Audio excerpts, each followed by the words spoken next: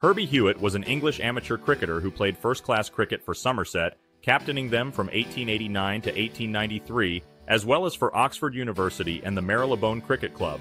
A battling left-handed opening batsman, Hewet could post a large score in a short time against even the best bowlers. Capable of hitting the ball powerfully, he combined an excellent eye with an unorthodox style to be regarded at his peak as one of England's finest batsmen.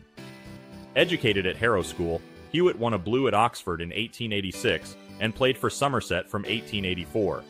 In 1893, he made 1,405 runs at an average of more than 35 and was named as one of the 5 Batsmen of the Year by Wisden.